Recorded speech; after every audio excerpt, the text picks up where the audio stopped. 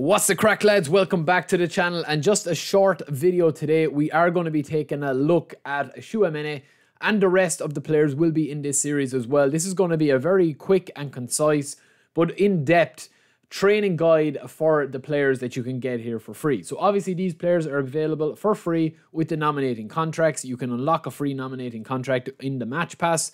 But yeah, I've covered that in the review of all the players in depth. But this is more of kind of like taking one player on an individual basis and breaking him down, showing you a complete breakdown of each card, each player. We are going to be starting with TCHOUAMÉNI here, who goes to a 96 overall. He's got an excellent base level card, as you can see here, 84 DMF. He can play DMF, CMF. He's a box-to-box. He's got 90 team playstyle proficiency, 28 levels to go. He looks cool as well. He's got AI playing styles, long ranger and long ball expert, so he's a good passer.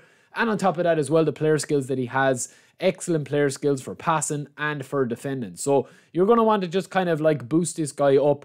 Extremely balanced, I think, depending on how you want to play him, right? So we have two options for him. He does have unwavering form as well. He is on A rating. I recommend him highly, lads. He is a 5-star nominating contract, but just play 15 games in the free match pass and you will unlock a free 5-star nominating contract, and then you'll be able to sign him, right? So I do think that he is a monster. If you have a previous version of him, obviously that will be something that you can consider yourself. We'll have a look at the French version in a second of him. But I genuinely think he is an excellent free player. One of the best they've released. And he's up there with Declan Rice, Felix and Simmons, I think, as well as the rest of the boys they've released in this pack as well. We've two options to train him, right?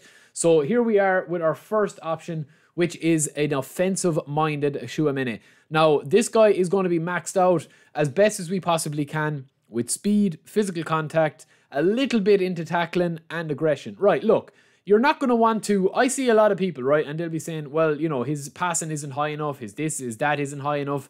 I genuinely think, right, you're not going to want to turn a player like this, and you're never going to be able to turn a player into somebody like Pedri or Xavi or somebody like that that's going to have low center of gravity, that's going to be able to, you know, dart in and dart out. This guy is a powerhouse. He's a box-to-box, you know, covers every blade of grass type of player. So, you know, completely, like, not boosting up his defense stats, even an offensive build of him, if you're going using him as a CMF box-to-box, like Goretzka or somebody like that.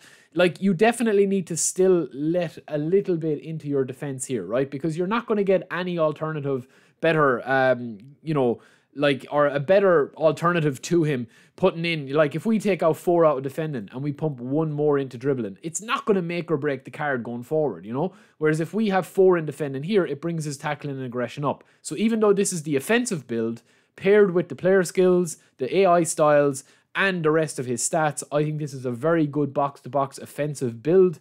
If you are looking for somebody in the mold of, you know, Goretzka going forward, rather than being a complete defensive-minded player, if you're looking for a more balanced or offensive-based player. Now, if you are looking for a defensive version of him, this is the second version that we have here. So it's the same levels, 28 levels, but we have pumped in 12 into defending, and we've pumped 7 into lower body, and then less into pass and dribble and dexterity.